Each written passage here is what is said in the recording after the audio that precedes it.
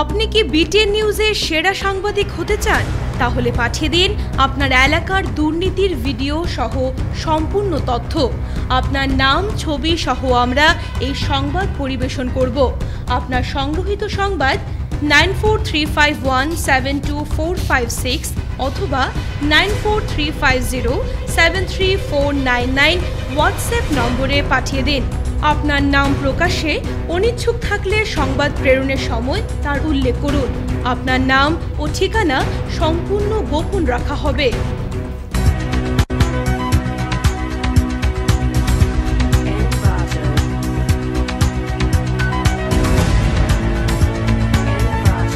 নমস্কার, BTN নিউজে স্বাগত। রয়েছে আমি সোমশিখা। প্রথমে দেখে নিচ্ছি আজকের বিশেষ খবর। রাজ্যের ৬,৯৫৩ পূজা কমিটিকে ১০,০০০ টাকা আর্থিক অনুদানের ঘোষণা সহ একাধিক সিদ্ধান্ত রাজ্য মন্ত্রিসভার। শিলচরে বরাক নদীতে স্নান করতে গিয়ে ২ কিশোর নিখোঁজ, তল্লাশি অব্যাহত। দিনভর ট্রাফিক জ্যামে জাতীয় সড়কের ছালচাপড়া এলাকায় চরম জনদুর্ভোগ।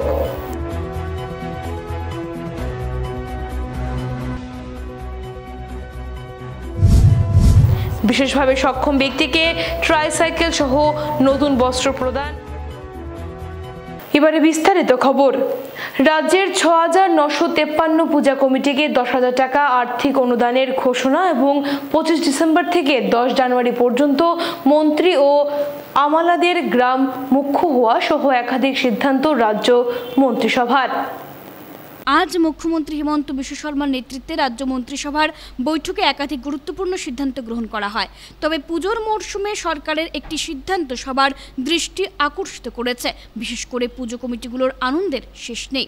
আজকের অনুষ্ঠিত মন্ত্রিসভার বৈঠকে রাজ্যের ৬,৯৫৩ পুজো কমিটিকে ১০,০০০ টাকা আর্থিক অনুদানের ঘোষণা করেন মন্ত্রী জয়ন্ত মল্ল বড়ুয়া। মন্ত্রিসভা বৈঠক শেষে বড়ুয়া মন্ত্রিসভা গ্রহণ করা সিদ্ধান্তগুলো সাংবাদিকদের সামনে তুলে ধরেন। তিনি বলেন, অনুদান পাওয়ার ক্ষেত্রে পুজো কমিটিগুলোকে ন্যূনতম ৩ বছর পুরনো হতে হবে। আর এই মানদণ্ডে রাজ্যের মোট ৬,৯৫৩টি পুজো কমিটির তালিকা এসেছে সরকারের কাছে। এছাড়াও ২৫ ডিসেম্বর থেকে ১০ জানুয়ারি পর্যন্ত মন্ত্রী ও আমলাদের গ্রামমুখ হওয়ার সিদ্ধান্ত হয় মন্ত্রিসভায়। ৫ দিনের জন্য গ্রামে অবস্থান করতে হবে। ২৫ নভেম্বর থেকে ১০ ডিসেম্বর পর্যন্ত শিক্ষা সেশন অনুষ্ঠিত হবে। ১৫টি কলেজ ও ৪০০টি স্কুলে নতুন ভবন নির্মিত হবে বলেও সিদ্ধান্ত নেওয়া হয়। এছাড়া আসাম মন্ত্রিসভা আজ রাজ্য সরকারি কর্মচারীদের ছুটির তালিকা, আদিবাসী ভূমিহীন পরিবারের জন্য জমির বন্দোবস্ত করার সিদ্ধান্ত নিয়েছে।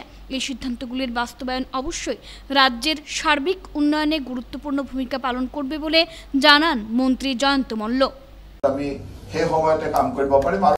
আপোনালোকে জানে যে আমাৰ ইতিমধ্যে দুৰ্গা পূজাসমূহ আহি পালে আৰু দুৰ্গা পূজাৰ লগত সংগতি ৰাখি আজি অসম চৰকাৰে এটা কেবিনেটে এটা সিদ্ধান্ত লৈছে যে অসমৰ যিসমূহ দুৰ্গা পূজা ৩ বছৰতকৈ অধিক হৈছে, ৩ বছৰ বা তাৰ অধিক দিন ধৰি দুৰ্গা পূজা সুন্দৰভাৱে উদযাপন কৰি আছে, সেই তেনেকুৱা ধৰণৰ দুৰ্গা পূজা ৬,৯৫৩খন দুৰ্গা পূজাৰ তালিকা আমাৰ ওচৰত আহিছে। আৰু এই ৬,৯৫৩খন দুৰ্গা পূজাক অসম চৰকাৰে এইবাৰ ১০,০০০ টকাকৈ আৰ্থিক অনুদান দিব, যাতে দুৰ্গা পূজাসমূহ সুন্দৰভাৱে উদযাপন কৰিব পাৰে।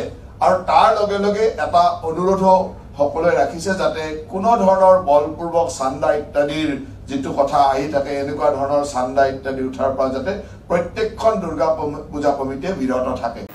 শিলচরে বরাক নদীতে স্নান করতে গিয়ে ২ কিশোর নিখোঁজ হওয়ার ঘটনায় চাঞ্চল্য। শিলচরে বরাক নদীতে স্নান করতে গিয়ে জলে ডুবে নিখোঁজ ২ কিশোর। ২ কিশোর ২৫ বছরের সুমিত হাজাম এবং ১২ বছরের সমীর হাজাম। জানা যায় যে মঙ্গলবার দুপুরে কয়েকজন বন্ধুর সঙ্গে নদীতে স্নান করতে যায় নিখোঁজ ২ কিশোর। নদীতে নেমে স্নান করার সময় হঠাৎ জলে ডুবে যায় তারা। দুজন সম্পর্কে ভাই বলে জানা গেছে। তাদের ঘর শহরের তারাপুরে বলে জানা গেছে।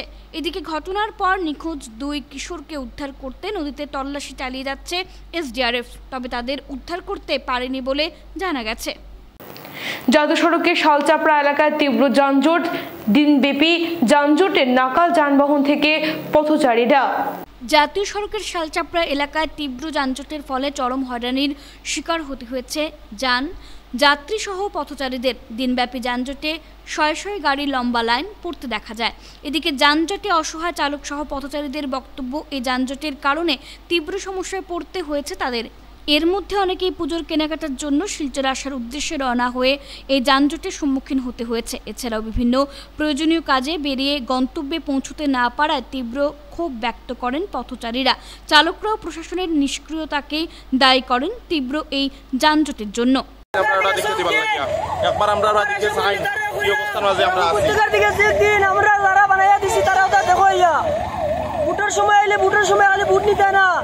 যাতায়াত আগে ঠিক করো, মানুষের যাতায়াত বহন যেটা আছে ওটা সুন্দর করো আগে, ওটা হইলে ডেভেলপমেন্ট। এখন 2 ঘন্টা পর্যন্ত আমরা এই জায়গাতে আছি, 2 ঘন্টা হয়ে আসছে এই জামর মাঝে বোয়াত আছি আমরা বর্তমানে এই অবস্থা।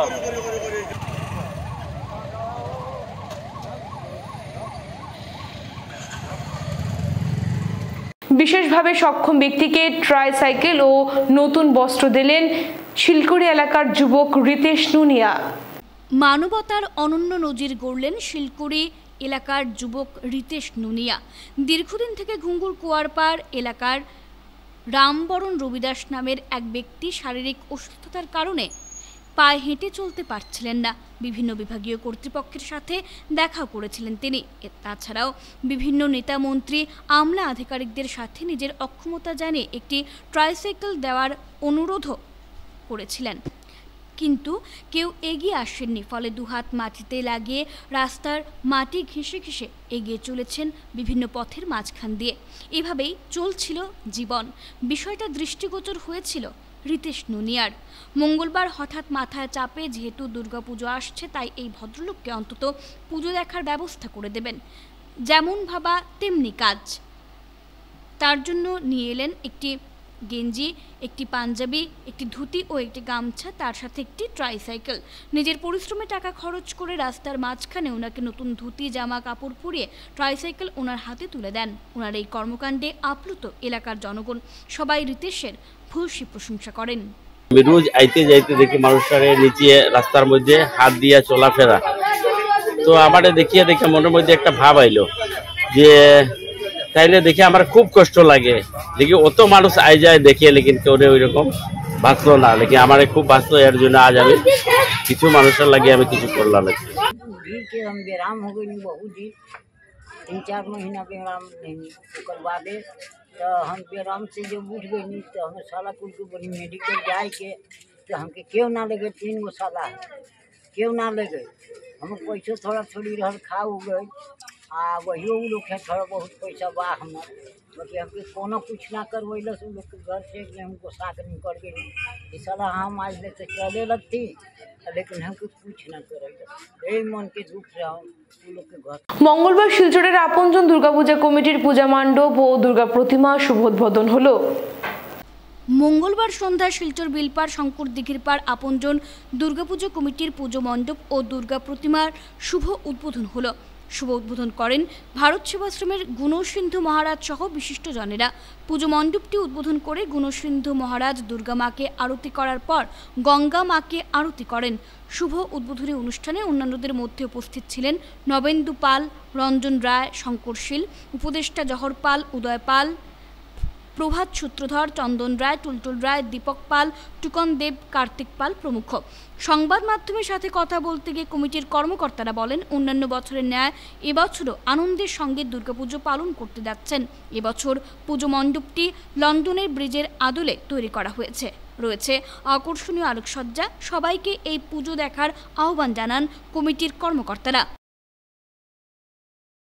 যেমন আমরা করি ফুলের তোলা দিয়ে আরতি করা হয়, অর্থাৎ মার কাছে অনুনয় করা হচ্ছে, মা আমি আর তো তোমায় কিছু দিতে পারবো না, এই ফুল আর বেল পাতা দিতেছি, এইটা তুমি গ্রহণ করো। হ্যাঁ, আমার এই পুষ্পাঞ্জলিটা তুমি গ্রহণ করো, করিয়া তুমি আমাদের মুক্ত। এই হলো আমাদের। তো বারবার আবার কিন্তু আমরা প্রতি বছরে করি, মাকে আহ্বান করে নিয়ে আসি, আবার জেলেনে বিসর্জন দিই, দেওয়ার পরে মনটা বিসর্জন হয়ে যায়। কিন্তু যাওয়ার পরে কি হয়, ওই আবার আমরা সেই পরিবারে হয়ে যাই। আমাদের মধ্যে সেই মনের মিল হইতেছে না, আমাদের মধ্যে মতের মিল হইতেছে না। হ্যাঁ, আমরা যেন মতের অমিল করতে পারি, মনের জন্য অমিল না হয়। নরসিংপুর খণ্ড উন্নয়ন আধিকারিকদের কার্যালয়ে বিশাল অনুষ্ঠানের মধ্য দিয়ে ধলাইয়ের 16টি জিপির অমৃত কলস যাত্রা সমাপ্ত হলো। আমার মাটি আমার দেশ কার্যক্রম হিসেবে নরসিংপুর উন্নয়ন খণ্ডের আওতাধীন 16টি জিপির অমৃত কলস যাত্রা মঙ্গলবার সমাপ্তি হলো। ব্লক কার্যালয় চত্বরে এই উপলক্ষে বিভিন্ন অনুষ্ঠানের আয়োজন করা হয়। এতে উপস্থিত ছিলেন কাছাড়ের অতিরিক্ত জেলা শাসক ত্রিদীপ কোঁর, কাছাড় জেলা পরিষদের সভাপতি অমিতাভ রায়, নরসিংপুর খণ্ড উন্নয়ন আধিকারিক যাত্রাকান্ত কর্মকার, মধ্যধলাইয়ের জেলা পরিষদ সদস্য শশাঙ্ক চন্দ্র পাল, নরসিংপুর ব্লকের আঞ্চলিক পঞ্চায়েত সভানেত্রী পম্পী নাথ, ধলাই জিপের সভাপতি ভূষণ চন্দ্র পাল প্রমুখ। অনুষ্ঠানে দেশের স্বার্থে লড়ে যাওয়া সামরিক বাহিনীর 3 জন অবসরপ্রাপ্ত জওয়ানকে সংবর্ধনা প্রদান করা হয়। বক্তব্য রাখতে গিয়ে উপস্থিত বিশিষ্টজনেরা অমৃত কলস যাত্রার তাৎপর্য ব্যাখ্যা করেন। তারপর 16টি জিপির অমৃত কলস সমঝে নেন সরকারি আধিকারিক সহ জনপ্রতিনিধিরা। পরে প্রতিটি কলসের মাটি একসাথে সংমিশ্রণ করে 2টি পিতলের কলসে ভর্তি করে এনসিসি ক্যাডেট রোহিত নাথের কাছে সমঝে দেন। রোহিত নাথ একটি কলস গুয়াহাটিতে রেখে অপর কলসটি দিল্লিতে নিয়ে যাবেন। অবশিষ্ট মাটি ব্লক কার্যালয়ে সযত্নে রেখে দেওয়া হয়। দিল্লিতে এই কলস গুয়াহাটিতে যাবে, একটি কলস যাবে দিল্লিতে যাবে। অনেকের প্রশ্ন জাগে, এই মাটি দিয়ে আমরা এই কলসে যে মাটিতে দান করলাম, এই কলস সেই মাটি কোথায় যাবে, সেই জায়গায় গিয়ে কি হবে এই মাটি? আমরা আগেও বলেছি, এখনো বলছি, এই মাটি আমাদের মা। এই মাটিকে আমরা সবার ঘরের মাটি আমরা নিয়েছি। ভারতবর্ষের আমাদের প্রতিটি রেভিনিউ ভিলেজের সবার ঘরের মাটি এসেছে এই কলসে। এই কলস যাবে দিল্লিতে, যাবে গুয়াহাটিতে, যাবে দিল্লিতে গিয়ে এই মাটি দিয়ে কর্তব্য পথে লাগবে। সেই জায়গাতে একটি অমৃত বাটিকা তৈরি হবে, শহীদদের স্মরণে একটি স্মৃতিসৌধ তৈরি হবে সেই জায়গাতে। রাধামাধব রোড দুর্গাপূজা কমিটির পূজা মণ্ডপ উদ্বোধন হচ্ছে পঞ্চমীর সন্ধ্যায়। রাধামাধব রোড দুর্গাপুজো কমিটির পুজো মণ্ডপ উদ্বোধন হচ্ছে পঞ্চমীর সন্ধ্যায়। শ্রী শ্রী রামকৃষ্ণ মিশনের মহারাজের হাত ধরে উদ্বোধন হবে মণ্ডপ। স্বর্ণালঙ্কার পরিয়ে এদিন মাকে সুসজ্জিত করা হবে জানান কমিটির কর্মকর্তারা। আলোকসজ্জা, মণ্ডপ ইত্যাদি সম্পর্কে তাদের এবারকার আয়োজনের বিবরণ তুলে ধরে দর্শনার্থীদের পুজো দেখার আমন্ত্রণ জানান সদস্যরা। রাধামাধব রোড সর্বজনীন দুর্গাপূজা কমিটি রাধামাধব রোড শিলচর এর পক্ষ থেকে বারাকবাসী তথা আসামবাসীকে জানাই আন্তরিক এবারকার দুর্গাপুজো মহোৎসব। আমরা সবাইকে আমন্ত্রণ জানাচ্ছি এই 3 দিন আমাদের এই পুজোতে উপস্থিত থেকে দর্শন করার জন্য। অত্যাধুনিক আলোকসজ্জা এবং মার প্রতিমা, কলকাতার বিখ্যাত স্বর্ণশিল্পীর দ্বারা স্বর্ণালঙ্কার। আগামী পঞ্চমীর দিন অর্থাৎ আগামী পরশু আনুষ্ঠানিকভাবে রামকৃষ্ণ মিশনের শ্রদ্ধেয় মহারাজের হাত ধরে আমাদের এই প্যান্ডেল এবং প্রতিমা সমস্ত কিছু যা যা ডেকোরেশন হবে তার শুভ উদ্বোধন হবে এবং সেই উদ্বোধনের দিনই আমাদের মাকে স্বর্ণালঙ্কার পরানো হবে, অর্থাৎ মা স্বর্ণালঙ্কারে সুসজ্জিত হবে পঞ্চমীর দিন। আমরা সবাইকে আমন্ত্রিত করছি। 8 ফুট মোমবাতি, 8 ফুট ধূপকাঠি সেগুলো জ্বালানো হবে। আশা করি এটা শিলচরের প্রথম। আড়ম্বরতায় নৈসাত্ত্বিক পুজোয় বিশ্বাসী পঞ্চায়েত রোড সার্বজনীন দুর্গাপূজা কমিটি। আড়ম্বরতায় নয়, সাত্ত্বিক পুজোয় বিশ্বাসী পঞ্চায়েত রোড সার্বজনীন দুর্গাপুজো কমিটি। কমিটির কর্মকর্তারা জানান তাদের পুজো 39 বছরে পা দিয়েছে, তবে সাত্ত্বিক ভাবধারা বজায় রেখেই তাদের পুজোর দীর্ঘ বছরের এই পথ চলা। তাদের একটাই উদ্দেশ্য, মানুষরূপী নারায়ণ সেবা। উপস্থিত ছিলেন শিল্পী চক্রবর্তী, রিতেন ভট্টাচার্য, অঞ্জু পাল, বাপি রায়, নন্দিতা দে, নন্দিতা পাল, সোমা দে, রঞ্জিতা ঘোষ, গোপা দাস প্রভৃতি। 8 লাখ টাকা বাজেট আমাদের পূজার মেইন জিনিসটাই হচ্ছে আমাদের 4 দিন সবাই ঘর বাড়ি রেখে মাকে নিয়ে ব্যস্ত থাকবে, সবাই প্রসাদ পাবে, সাংস্কৃতিক অনুষ্ঠান হবে, সেটাই। আর মাকে আমরা নিয়ে আসছি একদম আমাদের পরিচিত মা, আমাদের সাংঘাতিক যে গর্জিয়া সেভাবে না, আমরা যে মাকে সবসময় দেখি সে ধরনের মাকে আমরা চাই আমাদের পূজাতে থেকে। আর একটা হচ্ছে আমরা সবাই এখানে সেক্রেটারি প্রেসিডেন্ট একজন থাকে, কিন্তু যে এগিয়ে আসে যে যে দায়িত্ব নেই সবাই আমাদের সাত্বিকভাবে পূজা হবে। আর পাড়া প্রতিবেশী যারা আছে আমরা সবই এখানে প্রসাদ নেই এবং আমরা তাই নিয়ে চলা। হ্যাঁ, বাজারি আমরা অ্যাকচুয়ালি দরিদ্র সেবাটাই হচ্ছে মেইন। কোন দিন এটা ঠিক all medical sales people association দুর্গাপুজোয় পরিবেশ বান্ধব মা দুর্গা 11 শহীদদের নামে 11টি বৃক্ষরোপণ করবে committee. All medical sales people association দুর্গাপুজোয় পরিবেশ বান্ধব মা দুর্গার আগমন হচ্ছে। এছাড়াও 11 শহীদের নামে 11টি বৃক্ষরোপণ করবে কমিটি। এবারে কমিটির 15তম পুজো। এবারের পুজোর থিম পরিবেশ নিয়ন্ত্রণ ও পরিবেশ সচেতনতা বোধ। এবারের মূল উদ্দেশ্য প্রকৃতির সঙ্গে ঈশ্বরের মেলবন্ধন। চিকিৎসক রবি কান্নান শুভ ষষ্ঠীতে মণ্ডপের উদ্বোধন করবেন। বাজেট আনুমানিক 10 লক্ষ বলে জানিয়েছেন পুজো কমিটির সদস্যরা। আমাদের পুজো 2009 থেকে শুরু, আর এবার আমাদের 2023-এ 15 নম্বর পুজোতে আমরা আসীন হয়েছি। এবারের পুজোয় আমাদের থিম হলো গিয়ে পরিবেশ নিয়ন্ত্রণ এবং পরিবেশ সচেতনতা বোধ। সমাজ এবং প্রকৃতির প্রতি যে দায়বদ্ধতা আছে সেটাকেই তুলে ধরার আমাদের প্রচেষ্টা। এবারে আমাদের মূর্তি দুর্গা মা গাছের নিচে আসীন, যেখানে আমরা দেখানোর চেষ্টা করছি প্রকৃতির সঙ্গে মেলবন্ধন। এবং এই থিমের ওপর বেস করে আমরা কয়েকটি অ্যাক্টিভিটি আমরা নিয়েছি। আমরা ভাষা শহীদদেরকে প্রতি শ্রদ্ধা জানিয়ে বৃক্ষরোপণ করা হবে এবং গাছগুলি তাদের ওপর নামকরণ করা হবে। 11 জন প্রোগ্রাম আছে, একটি গাছ একটি প্রাণ চাইলে নিয়ে যান, যাতে আমরা নাগরিকরা নিজেদের গাছ নিয়ে যেতে যারা বৃক্ষরোপণ করতে চান করতে পারেন। এবং আমরা rain water harvesting, water saving water, এগুলোর উপর আমরা জোর দিয়েছি। আর ষষ্ঠীতে আমাদের ওপেনিং আমাদের ডক্টর রবি কান্নান স্যার আসবেন এবং আমাদের ডিএফও মাননীয় ডিএফও উনি আসবেন। বিরতির পর থাকছে অন্যান্য খবর, সঙ্গে থাকুন। আপনারা কি কোনো সরকারি কিংবা বেসরকারি অফিস ঘর ভাড়ার জন্য খুঁজছেন? তাহলে 2800 স্কোয়ার ফিটের ওয়েল ফার্নিশড ফার্নিচার দ্বারা বৃহৎ আকারের হল ঘরটি আপনাদের সরকারি কিংবা বেসরকারি অফিস ঘরের জন্য ভাড়া দেওয়া হবে। বিল্ডিংয়ের ফার্স্ট ফ্লোরে থাকছে এই ঘরটি, যাতে রয়েছে 3টি চেম্বার, একটি রিসেপশন, একটি সেন্টার রুম এবং একটি ক্যান্টিন সহ লিফট ও জেনারেটরের ব্যবস্থা। এছাড়া পুরুষ ও মহিলা উভয়ের জন্য রয়েছে পৃথক পৃথক শৌচাগার। সব মিলিয়ে মনোরম পরিবেশে কার্য সম্পাদনে যা যা উপাদানের প্রয়োজন সবটুকুই রয়েছে এখানে। একই কম্পাউন্ডের 3rd ফ্লোরে রয়েছে বরাক টেলিভিশন নেটওয়ার্ক অর্থাৎ BTN এর সদর কার্যালয়। সরকারি কিংবা বেসরকারি কার্যালয় বা কোনো শিক্ষা প্রতিষ্ঠান কিংবা উৎকৃষ্ট কাজের জন্য ভাড়া দেওয়া হবে এই ঘরটি। First come first service. যোগাযোগের ঠিকানা বরাক টেলিভিশন নেটওয়ার্ক, হাসপাতাল রোড, শিলচর। আমাদের ফোন নাম্বার 9435073499। ফিরে এলাম বিরতির পর। নার্সিং স্কুলে সম্পূর্ণ হলো সরকারের সাইকেল বিতরণ অনুষ্ঠান।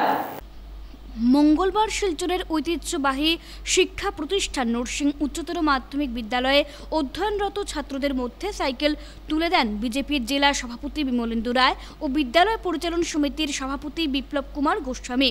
এদিন আয়োজিত এক সভায় বক্তব্য রাখতে গিয়ে আমন্ত্রিত অতিথিরা ছাত্রছাত্রীদের উজ্জ্বল ভবিষ্যৎ কামনা করে শিক্ষার আমূল পরিবর্তনে সরকারের হাতে নেওয়া বিভিন্ন উন্নয়নমূলক কর্মকাণ্ডের কথা ছাত্রছাত্রীদের সম্মুখে তুলে ধরেন। তারা জানান, বর্তমান রাজ্য সরকার অসমের ছাত্রছাত্রীদের মধ্যে সাইকেল বিতরণ করার পরিকল্পনা হাতে নিয়েছে।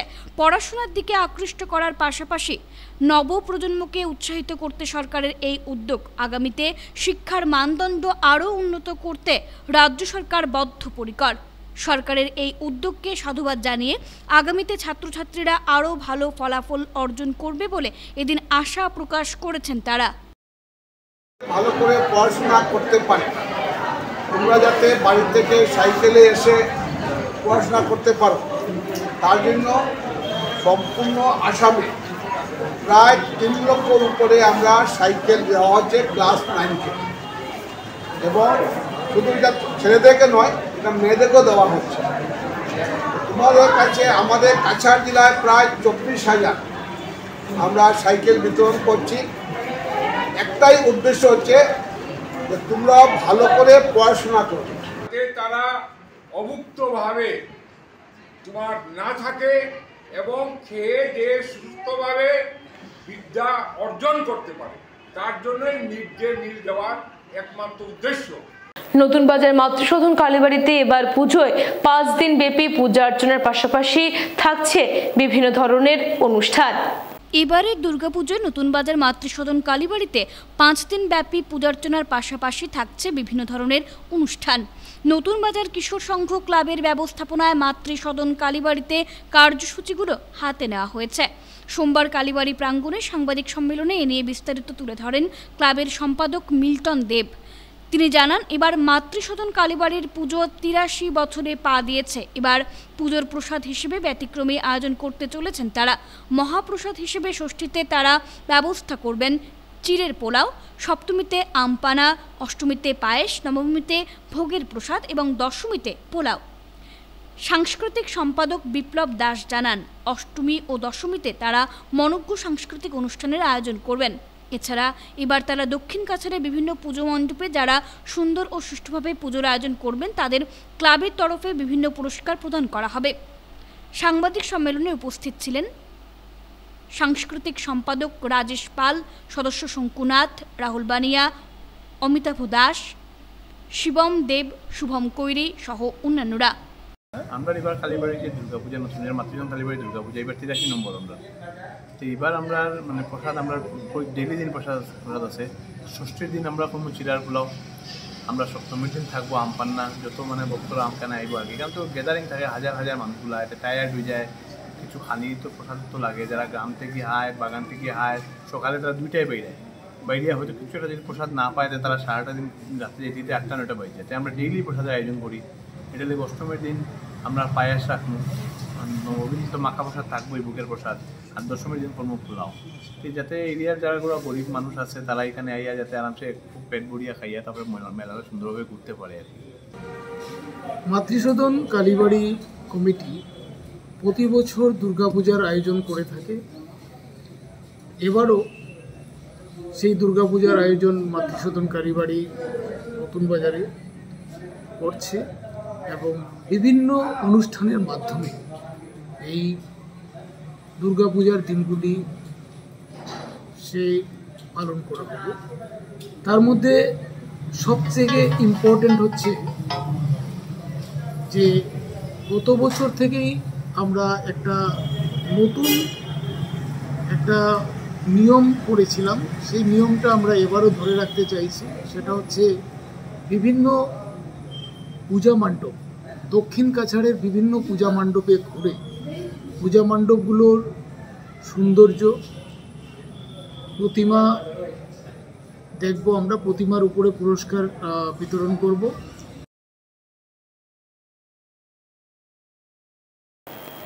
প্রায় 7 শতাধিক মানুষের মধ্যে এই বস্ত্র বিতরণ করলেন রংপুরের সুজিত দাস। শিলচর রংপুর এলাকার বাসিন্দা সুজিত দাস তার স্ত্রী প্রয়াত মঞ্জু রানী দাসের স্মৃতিতে গরিব দুস্থদের মধ্যে আসন্ন দুর্গাপুজো উপলক্ষে বস্ত্র বিতরণ করলেন। মঙ্গলবার রংপুরে প্রায় 700 শতাধিক মানুষের মধ্যে এই বস্ত্র বিতরণ করলেন। প্রসঙ্গত, বিগত 12 বছর থেকে তার প্রয়াত স্ত্রীর স্মৃতিতে এই সামাজিক কাজ করে আসছেন সুজিত বাবু। প্রতি বছরে নয়, এবারও শারদীয় দুর্গোৎসব উপলক্ষে দুস্থদের মধ্যে 700 মানুষকে কাপড় বিতরণ করছি। মা দুর্গার আগমনে দুস্থ মানুষ যাতে বস্ত্রটা ধারণ করে মায়ের কাছে আশীর্বাদ নিতে পারে, এই আমার প্রত্যেক বছরে নয়, আমার শ্রী মঞ্জু দাসের স্মৃতির উদ্দেশ্যে এরকম আমি বস্ত্র বিতরণ করে থাকি। এই মহৎ কাজে নিজেদেরকে জড়িত করতে পেরে সেকে ধন্য মনে করছি এবং আপামর জনসাধারণের শারদীয় উৎসব আনন্দে কাজ করে এই বার্তা পাঠিয়ে সবাইকে সুখে থাকার জন্য। রাধামাধব কলেজ রাষ্ট্রবিজ্ঞান বিভাগের সম্পাদনায় দেওয়াল পত্রিকা দি ভ্যানগার্ডের 7ম সংখ্যা প্রকাশিত হলো। রাধামাধব কলেজ রাষ্ট্রবিজ্ঞান বিভাগের সম্পাদনায় দেয়াল পত্রিকা দ্য ভ্যানগার্ডের 7ম সংখ্যা প্রকাশিত হলো মঙ্গলবার। এদিন কলেজের অধ্যক্ষ ডক্টর দেবাশিস রায়ের হাত ধরে দেয়াল পত্রিকার নতুন সংখ্যার শুভ উন্মোচন হয়। উন্মোচন অনুষ্ঠানে বক্তব্য রাখতে গিয়ে কলেজের অধ্যক্ষ ডক্টর দেবাশিস রায়, রাষ্ট্রবিজ্ঞান বিভাগের বিভাগীয় প্রধান ডক্টর অসীমা রায়, ছাত্রছাত্রী সহ দেয়াল পত্রিকা সম্পাদনার সাথে জড়িত সকলের ভূয়সী প্রশংসা করেন। এদিনের অনুষ্ঠানে বক্তব্য রাখেন কলেজের উপাধ্যক্ষ ডক্টর অসীমা রায়, doctor Arundhati Dutta Chowdhury, doctor Arunava Bhattacharya, doctor Ruma Nath Chowdhury, doctor সোনালী Chowdhury, doctor Nabanita Debnath, doctor CH Manikumar সিংহ, জীবন দাস, ডক্টর রূপম রায়, ডক্টর সূর্য সেন দেব, ডক্টর সন্তোষ বরা, অবসরপ্রাপ্ত শিক্ষিকা বনানী রায় চৌধুরী প্রমুখ। Was given by our sir, Barak Communication. So, the meaning of vanguard so far as we know, a group of people marching towards the development. So, we believe that the Department of Political Science always will march for development, and it is the symbol. And following that symbol, we here decorated the today's or this issue of vanguard. We select the word, the topic that is women and politics, and we think that the topic is very relevant today. We have started from Karnakunti meeting. The last issue of the Madam Dr. Osima Rai in our college. Next year, the head of the department will also do the same thing, and it is a continuous process. Every year, the World Magazine of the Department of Political Science publishes the new issues and bring the new issues, and in that way, this is enlightening the students and the teachers also. Students learn many more things from this World Magazine, and I hope that this will a continuous process and this will continue. Thank you. চলে গেলেন সোনাই শহরের বিশিষ্ট ব্যবসায়ী বিজয় কৃষ্ণ দাস। চলে গেলেন সোনাই শহরের বিশিষ্ট ব্যবসায়ী বিজয় কৃষ্ণ দাস ওরফে মিন্টু দাস। মঙ্গলবার ভোর 3:45 সময় নিজ বাড়িতে শেষ নিঃশ্বাস ত্যাগ করেন তিনি। দীর্ঘদিন থেকে জটিল রোগে ভুগছিলেন তিনি। মৃত্যুকালে বয়স হয়েছিল 74 বছর। রেখে গেছেন স্ত্রী, 3 পুত্র, 1 কন্যা, নাতি নাতনি সহ আত্মীয় স্বজনদের। মিন্টু দাসের মৃত্যুর খবরে সোনাই এলাকা সহ পরিচিত মহলে শোকের ছায়া নেমে আসে। শোকার্ত জনতা বাড়িতে গিয়ে তাকে শেষ শ্রদ্ধা জানান। দুপুর 12:30টায় প্রয়াত মিন্টু দাসের অন্ত্যেষ্টিক্রিয়া সম্পন্ন হয়। এদিকে মিন্টু দাসের মৃত্যুতে শোক প্রকাশ করে প্রয়াতের বাড়িতে গিয়ে শেষ শ্রদ্ধা সহ পরিজনদের সমবেদনা জানান সোনাই বিধায়ক করিমউদ্দিন বরভূয়া ওরফে সাজু। মিন্টু দাসের মৃত্যুতে সোনাই এলাকায় ক্ষতি হয়েছে বলে মনে করেন বিধায়ক। পরিচিত লোক, আমাদের বিশিষ্ট সমাজসেবী তথা class 1 contractor PWD Shri Mintu Kumar Das মহাশয় ইহলোক ত্যাগ করেছেন, এবং উনি আমাদের সোনাই এরিয়াতে তথা কাছারে বিশিষ্ট একজন ব্যবসায়ী ছিলেন। সোনাই অঞ্চলে ওনার অবদান যথেষ্ট রয়েছে। সোনাই শহর অঞ্চলের মানুষ, ওটা সোনাইয়ের মানুষ ওনাকে চিরদিন স্মরণ করবে ওনার কাজের জন্য। তিনি বিভিন্ন সমাজের হিন্দু, মুসলমান, প্রত্যেক সম্প্রদায়ের মানুষের সঙ্গে যেভাবে মিলেমিশে সবাইকে এক করে নিয়ে চলার যে মানসিকতা ছিল, সেটা যেন আমরা অব্যাহত রাখি, আর ওনার আত্মার সদ্গতি কামনা করি। রামানুজগুপ্ত সুপার ডিভিশন ফুটবলে এবছর চ্যাম্পিয়নের খেতাব অর্জন করলো ইন্ডিয়া ক্লাব। ডিএসএ পরিচালিত রামানুজগুপ্ত সুপার ডিভিশন ফুটবল লিগে এবছর চ্যাম্পিয়নের খেতাব অর্জন করল ইন্ডিয়া ক্লাব। মঙ্গলবার সতীন্দ্রমোহন দেব মেমোরিয়াল স্টেডিয়ামের মাঠে অনুষ্ঠিত ফাইনাল ম্যাচে ইন্ডিয়া ক্লাব 2-1 গোলে পরাজিত করল ডিফেন্ডিং চ্যাম্পিয়ন অরুণাচল এসএসকে। টুর্নামেন্টের সেরা খেলোয়াড় নির্বাচিত হয়েছেন ইন্ডিয়া ক্লাবের জিনচাং রংমাই। ফাইনালের খেলা ফুটবলের নির্বাচিত হয়েছেন চ্যাম্পিয়ন দলের বিষ্ণু বরদলৈ। এছাড়াও top scorer, best defender, best goalkeeper ইত্যাদি বিভাগে কৃতিত্ব অর্জনকারীদের পুরস্কৃত করা হয়েছে ট্রফি সহ প্রাইজ মানি। চ্যাম্পিয়ন দল ট্রফি সহ ক্যাশ অ্যাওয়ার্ড 35,000 টাকা লাভ করে। রানার্স দল ট্রফি সহ ক্যাশ মানি 25,000 টাকা লাভ করে। পুরস্কার বিতরণী অনুষ্ঠানে উপস্থিত ছিলেন প্রধান অতিথি ডিডিসি রাজীব রায়, স্পন্সর রুদ্রনারায়ণ গুপ্ত, রামানুজ কলেজের আধিকারিক শরদিন্দু ধর, সম্মানিত অতিথি প্রাক্তন ফুটবলার ফকির উদ্দিন লস্কর, আয়োজক ডিএসের সভাপতি শিবব্রত দত্ত, সচিব অতনু ভট্টাচার্য। পুরস্কার বিতরণী অনুষ্ঠান সঞ্চালনায় ছিলেন সহ সচিব প্রশাসন দেবাশিস সোম। শেষ করার আগে বিশেষ খবর আরো একবার। রাজ্যের 6,953 পূজা কমিটিকে 10,000 টাকা আর্থিক অনুদানের ঘোষণা সহ একাধিক সিদ্ধান্ত রাজ্য মন্ত্রিসভার। শিলচরে বরাক নদীতে স্নান করতে গিয়ে 2 কিশোর নিখোঁজ, তল্লাশি অব্যাহত। দিনভর ট্রাফিক জ্যামে জাতীয় সড়কের ছালচাপড়া এলাকায় চরম জনদুর্ভোগ।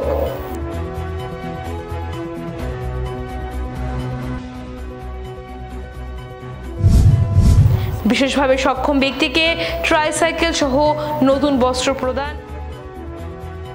এখনকার মতো বিটিএন নিউজ এ পর্যন্তই। ধন্যবাদ।